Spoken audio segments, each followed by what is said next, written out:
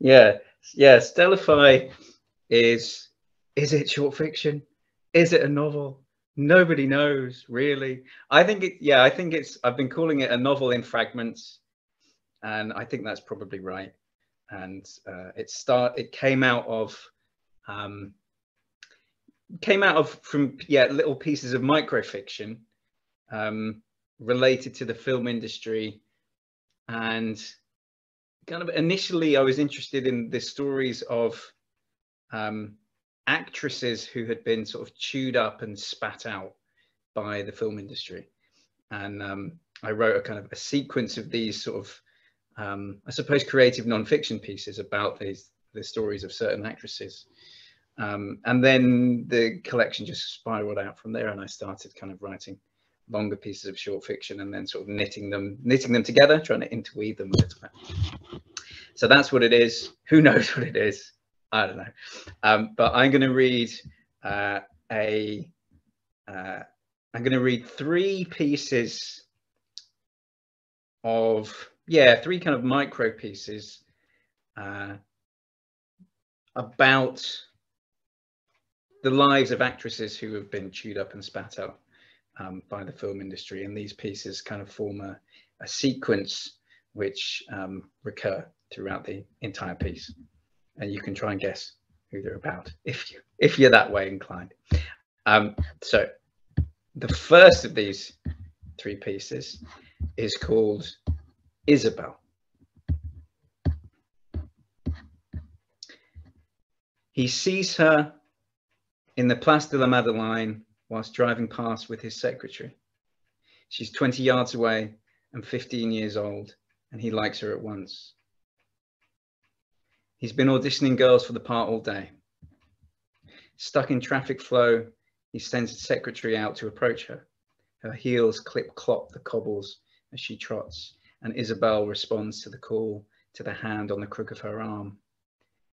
He sees in the rear view, below the brim of his American hat, over the rim of his Ray-Bans, as the traffic sweeps him along, that his secretary points out the car, and the girl, getting distant now, 15 years old, blonde, curvaceous in her sweater and A-line, her hair pinned back, looks, and maybe she sees the shape of his American hat through the rear window as he is swept away.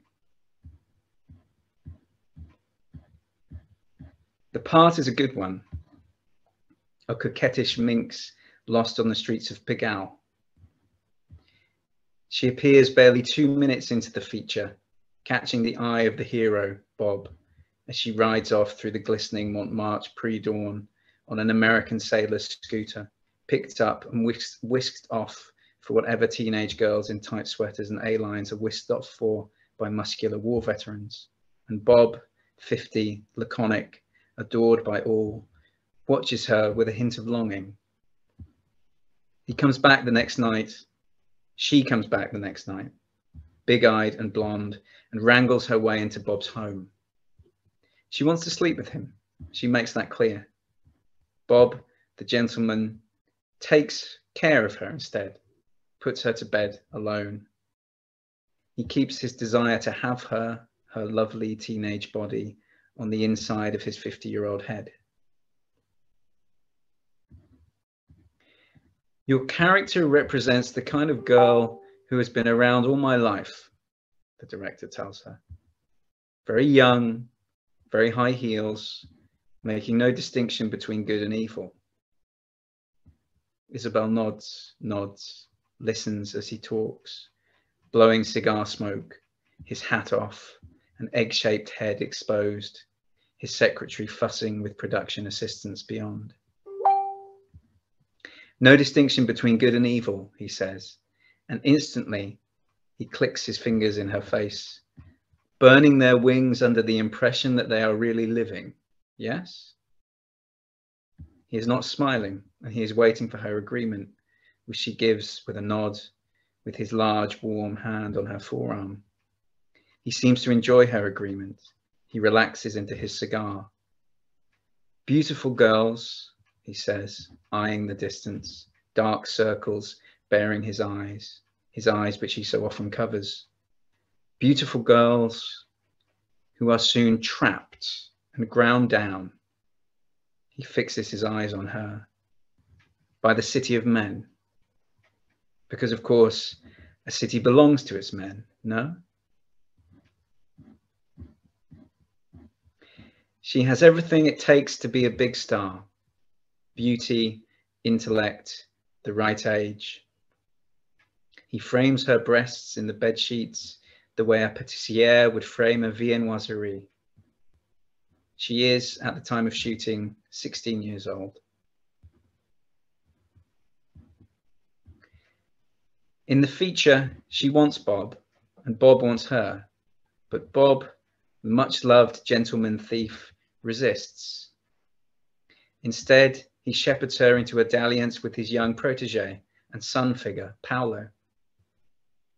They use his studio apartment with the slanted windows letting in the miasmic pig owl light for their rendezvous. Bob returns one dawn, finds them in bed, naked under the sheets, asleep, and watches over them with a sort of melancholia. He has got what he wanted, what he planned, shipped them together, the only way it can be, what with him being an honourable man. But he wants the girl, that much is clear. She is a beautiful young girl, and he is still a man. These are the ways of things, and he is a good man. The director signs her to a long-term contract, but forgets about her. He is a busy man.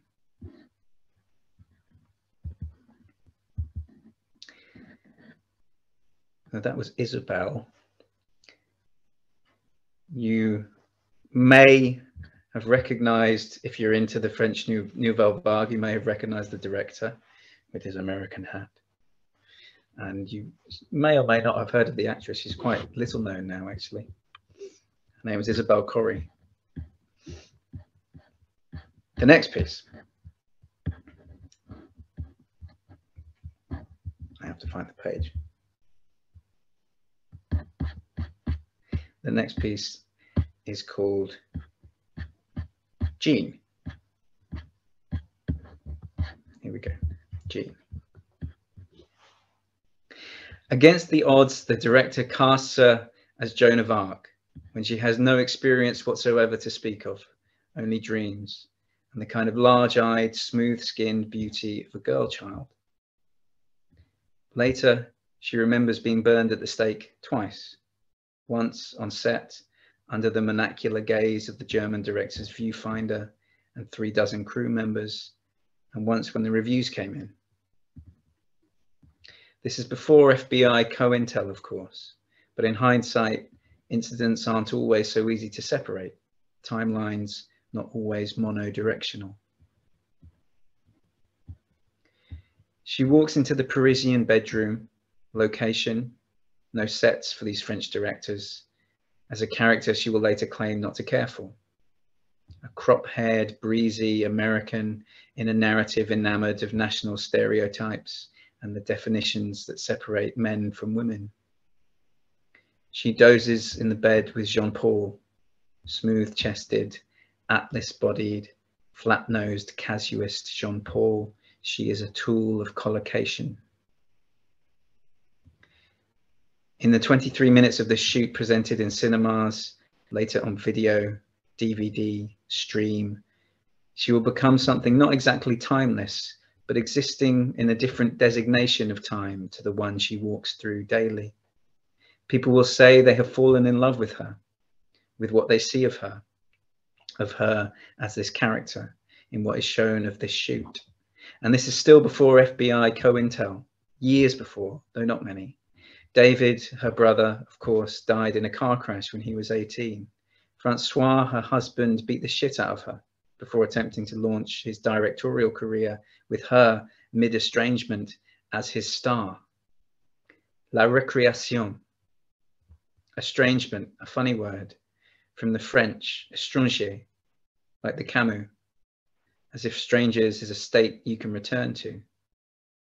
Perhaps it is a different you, a different pair of the pair of you, because it seems the past version will always be intimately acquainted with that past Francois, the one who was still just a lawyer, his celluloid ambitions discreet. And then there was Romain, sweet Romain, who had his moments but never beat the shit out of her.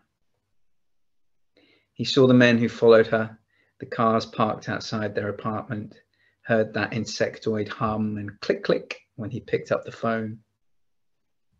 The story they fed to Newsweek about the Black Panther fathering her baby, it fell straight from the Metaplan. Cause her embarrassment and cheapen her image, says the memo. You can read it yourself. The story wasn't true, of course. The baby, in fact, belonged to Carlos, the revolutionary who she'd had an affair with on the set of the Mexican Civil War drama. But Romain, decent Romain, said it was his. She said she was his. A little girl born early, weighing 4 pounds, a little tiny flickering speck of starlight, a few pulses of woolly lids over blurry retinas, a few days of earthly light, like a match you strike that doesn't catch.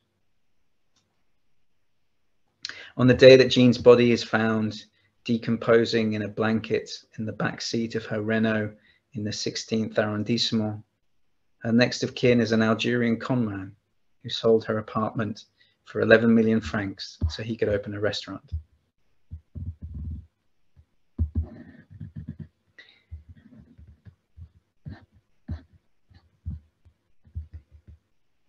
Shall I say who it was about? I will. It was about Jean Seberg from Abusive, whose story is mind-blowingly sad. And I think that the way that sexual predation has been normalized by Hollywood is something that becomes very troubling when you study film, which is what I do when I'm not writing prose. And the way that spiders into the real life experiences and lives and deaths of particularly actresses, I think is something that is worth reflecting on a little bit. That was why I wrote that. And here is the last piece, which is called Lindsay. He said, scrolling quickly to the page. But not quickly enough.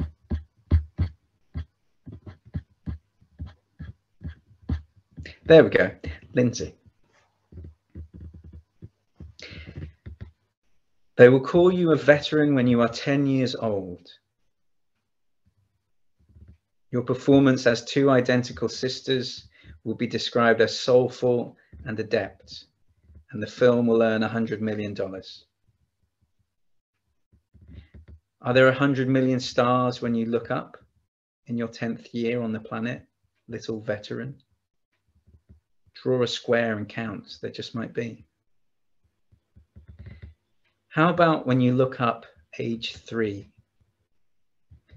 3-year-old Ford model, signed and contracted. Are there 100 million bubbles in the soda as it spills? 100 different colors in the photographer's eyes? 1 million O's in the bowl? Are there 100 million hearts stuffed within your father's shirt? And if there are, how many of them love you? The woman who plays your mother knows a thing or two. You're practically fully grown now, ripe for plucking, and she waltzes through that vineyard world of pluckers like she hasn't got 2 single fucks to give. She makes you laugh. She's a joker. The two of you switch bodies. Imagine, as you're studying her vocal patterns, how her body would really feel. Can you fill it up right to the corners, the tips, split your consciousness and walk around in her tights for a bit? Feel the background chainsaw buzz ebb away to nothing. Isn't that nice? Does it remind you of being 2? Can anything remind you of being 2? Can any portal transport you back to those days of comforters, before the photographer's eyes aimed themselves at you? No, you need another body for that. It is hardly surprising, really, when the world decides that it's done with you. Perhaps the world has a maximum capacity for love. At some point, we're just too tired to be kind. At some point, we are sick to fucking death of you. At some point, we require you to plunge head first into your nosedive. At its terminus, we will finally be able to reassess you, perhaps even to love you again, to appreciate the things we once appreciated in you, to see the child we have ceased to be able to see, to stop masturbating to pictures of you, to stop taking pictures of you over your garden wall, to stop writing articles about your failings, to stop reading articles about your failings, to stop wanting to know about your failings, to stop enjoying your failings, to stop enjoying your losses, to stop enjoying your destruction. Because at that point, your destruction will have finished. You will be once more small, big-eyed, and adept forever. And we can all appreciate that.